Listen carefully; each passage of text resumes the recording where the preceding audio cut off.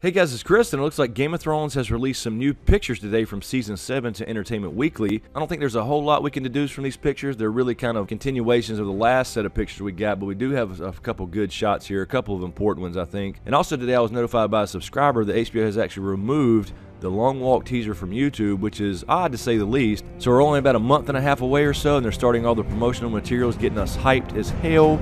And these damn pictures, especially one in particular, has me pretty damn pumped. So let's jump right in and see what we can find. Dracarys.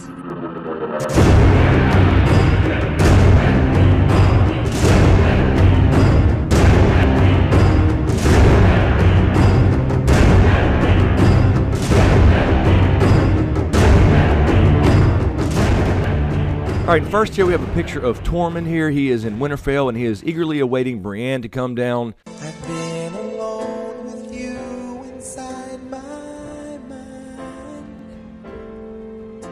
and in my dreams I've kissed your lips 1,000 times. Obviously this is the courtyard of Winterfell here. You see some snow on the ground. You see the Stark direwolf above the doorway there. Of course it's an arched doorway as well. And this is probably going to be, I'm imagining, when Jon is leaving and going to head south to see Dany, and he's going to leave Tormund behind there, so I think he's going to stay behind to kind of look out for Sansa. And this may be part of the drama between Sansa and Jon a little bit that Littlefinger tries to stir up, because he's going to be like, you know, you should get rid of these wildlings even though they helped win the damn battle. But then again, he's going to take credit, and Sansa for that matter, for winning the battle, bringing the forces of the Vale in there, although she kept that information from Jon in the first place. So again, this is definitely Tormund in Winterfell, probably as Jon is leaving or when he just left, or actually you can see some guards walking out the gate there behind him. It could be he's actually turning around and looking up at Brienne, who's probably with Sansa on the battlements. And next we have, speaking of Sansa and Littlefinger, them on the battlements. This is basically the same shot we saw previously. They released a picture, except from the front this time, and it looks like they're looking down on the courtyard at Winterfell as Jon leaves. That's what I'm imagining. So they're talking about something, and she's probably been left Lady of Winterfell in charge, obviously,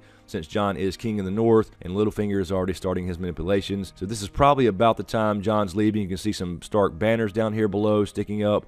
So that's probably the party heading out as they are actually watching, and Littlefinger starting to put shit in her ear again. The question is Sansa going to actually listen this time, or is she going to really play the game and pretend she's listening and really using everything against Littlefinger? And next we have here a shot of Jon in Winterfell leaving. It looks like this is definitely Winterfell, still on the ground. He's on his horse. We see the Stark men around him and the snow falling. So this is him looking up at Sansa, I'm imagining, on that same balcony there where Littlefinger is.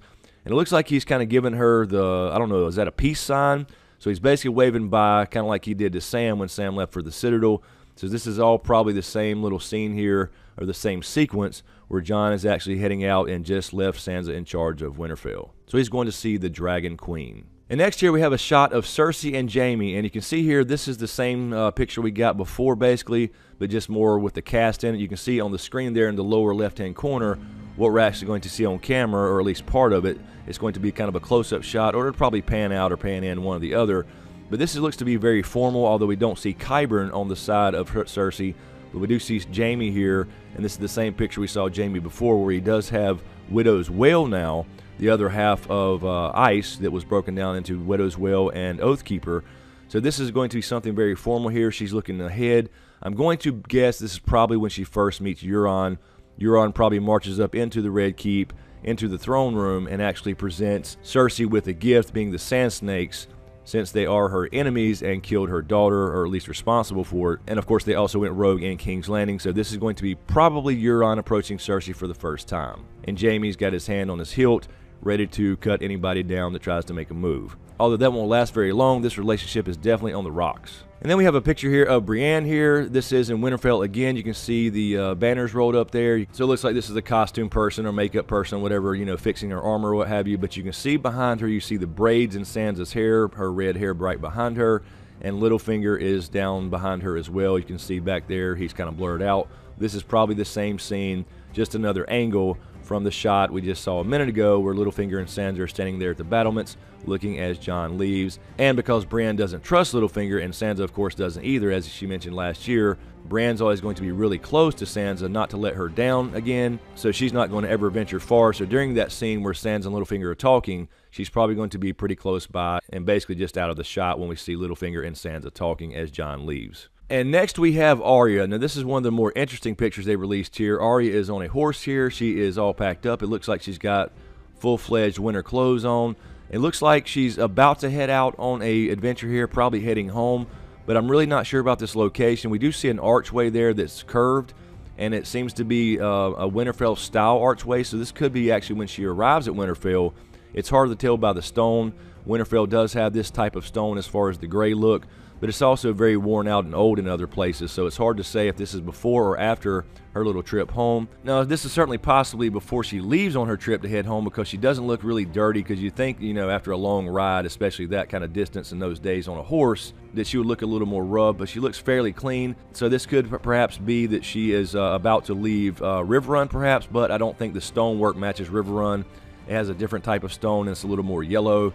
This also could be her leaving the twins after she took care of the Freys, about to go on her trip as well, but it's hard to tell with the stonework again, because we never really got a good shot of the twins. It was always dark and dreary inside when we saw the Red Wedding and the scene last year with Walder Frey, and then when Arya actually killed him. So this could be when she arrives in Winterfell, when she first gets in. She's definitely looking off at something here, but she looks like she's fairly rested as well, so maybe she did stop by that inn and meet Hot Pie again. And finally here, my favorite of the whole sequence here, we have a shot of Dany on Drogon, and holy shit, look at how big this damn dragon is now. This is obviously some kind of field of fire going on during a battle. Now, I don't know if this is kind of a promotional shot, but it looks to be this may actually be in a scene here in the show.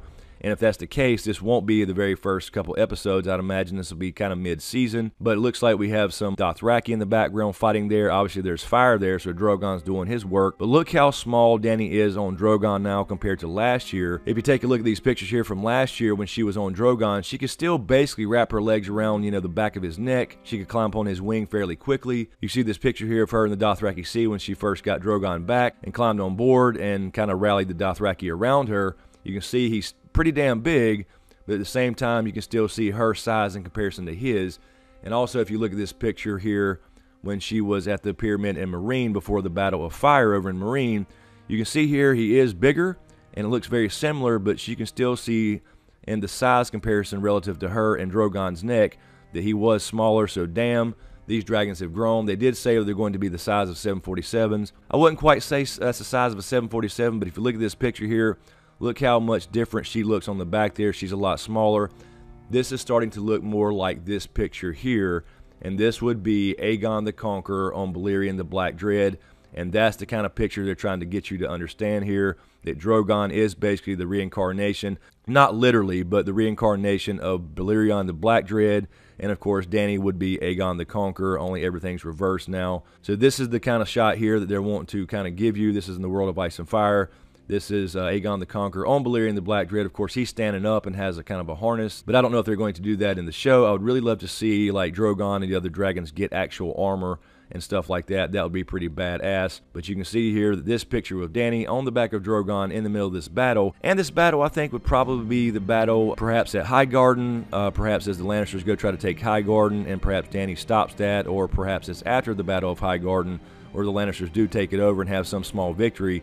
Then Dany actually meets them in the field somewhere. So I'd imagine this would be around that area as far as the battle goes. But you can see here, this is very much representing this kind of shot here with Balerion the Black Dread and Aegon the Conqueror. These damn dragons are big as hell now, and that's going to be badass to see, and I'm ready to damn see it. So anyway, guys, let me know what you think in the comments below. I'm really, really excited just about these pictures here, especially the one with Arya, and more importantly, the one with Dany. Just seeing the actual battle here with dragons in Westeros, where you see the Dothraki, her people, fighting the Knights of Westeros in their metal suits, just like they promised her in Season 6 when she rallied them on Drogon's back. But anyway, thank you for all the support, especially to you guys on Patreon, and a big shout out to my executive Patreon smokescreen producers, Halls Griffin, Volguy10, Lala Gig, Kisa Powell, Mark Joseph, aka The Snow in Winterfell, Marilyn Bentley, Joanna, Sean Hayes, and Anonymous. Thank you guys so much. I really appreciate the support.